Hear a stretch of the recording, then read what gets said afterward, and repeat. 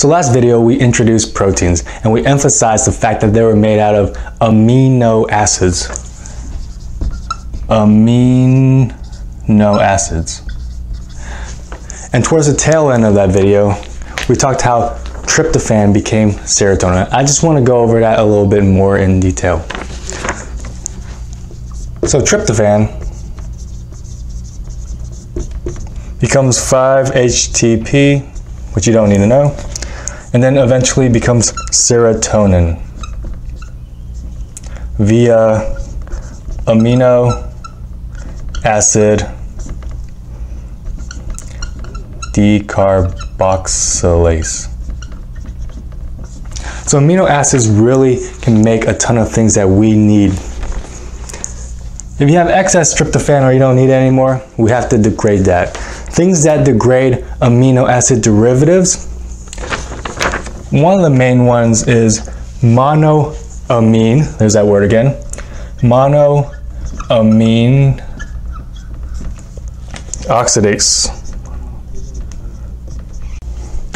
And that helps degrade any amino acid derivatives like serotonin. Serotonin gets degraded into 5-hydroxy indoleacetic acid, more commonly known as 5-H1AA. Important because if there are tumors that secrete too much serotonin, you can measure this in your urine, and elevated levels show you there's too much serotonin coming from somewhere. That's just a brief overview. There's something more important, however, that I want to get to, and that is amino groups creating catecholamines. Catecholamines. Catecholamines are very important neurotransmitters. These include norepinephrine, these include dopamine, okay? So we'll start with the big picture, look at how they create catecholamines, and then we're gonna look at little side reactions that go on. We'll start with the amino acid phenylalanine. So phenylalanine, with the help of BH4 or tetrahydrobiopterin, and the enzyme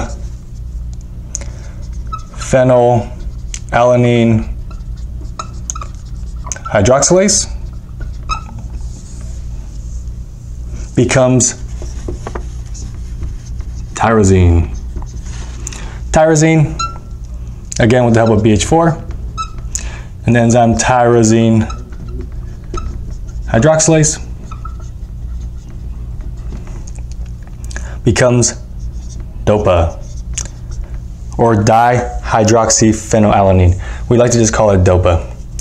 DOPA, with the help of B6, a lot of these enzymes need helpers.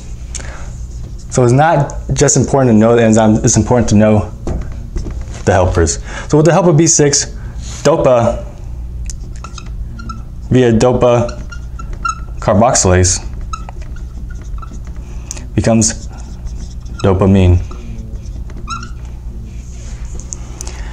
And dopamine, via dopamine beta hydroxylase and his friend vitamin C, becomes norepinephrine, or norepi. There's a pattern here between the substrate and the enzyme. Helps you memorize it as long as you know the products. Of course, there's always an exception, and that is the last step.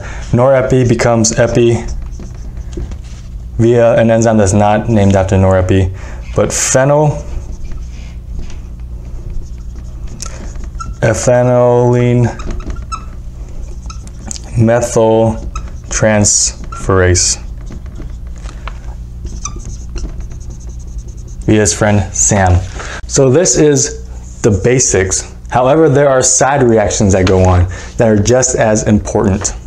The first side reaction we'll talk about is tyrosine. Let me help clear the board.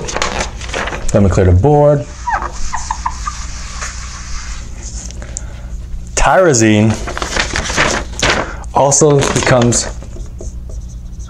thyroxine, or it can become homogentistic acid. Homogentistic acid gets worked on by homogentistic acid oxidase. That becomes mallyl acetic acid. And finally that becomes fumarate, which can go into the TCA. One more side enzyme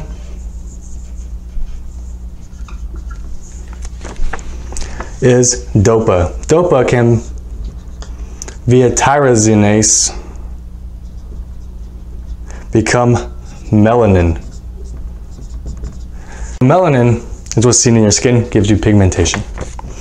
That is it for the main reactions and the side reactions. You need to know both the main reactions, the side reactions, and also the helpers. Okay? Now let's see what can go wrong. We'll start at the top. If you have a deficiency in BH4 or phenylalanine hydroxylase, you're going to have a buildup of phenylalanine. You can't go down the pathway. So increased phenylalanine in your urine is called phenylketonuria, or PKU. We screen PKU in all newborns.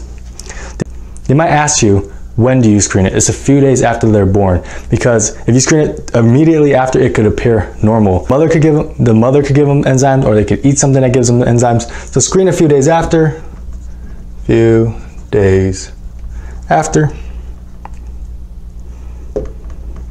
And signs, they're gonna have a musty, mousy odor. It's because phenylalanine metabolite causes smell. They're also gonna have seizures, smell, and they're gonna have very pale skin.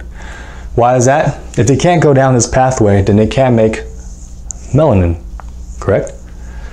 So all those together is PKU. I asked how you treat it. Well, you would give BH4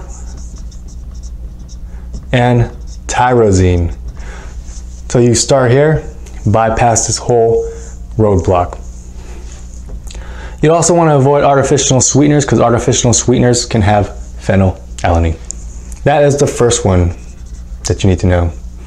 Moving down on the list, right here, if you have a deficiency in homogentistic acid oxidase, can't break it down. You have a buildup of this homogentistic acid, and that's called alkaptonuria.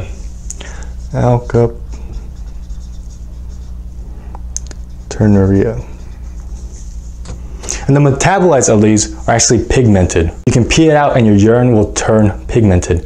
It can also deposit in your joints, cause pigmented joints, and very painful and long-lasting arthritis. So pigments, in a patient that has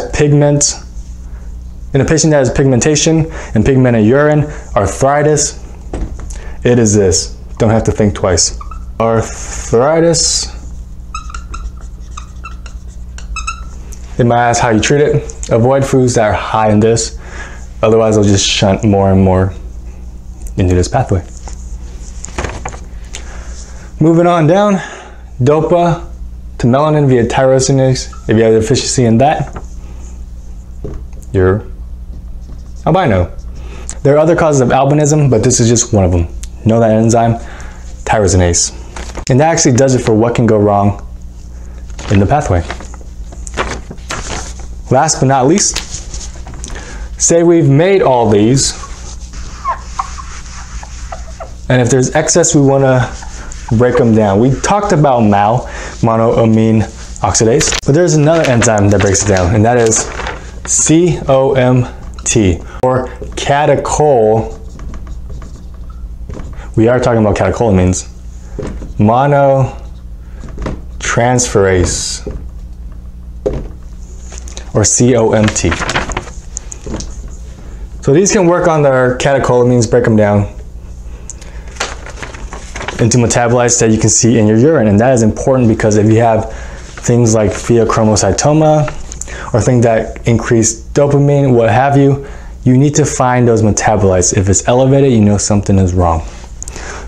So dopamine gets broken down by COMT or MAO, becomes homogentistic acid. Norepi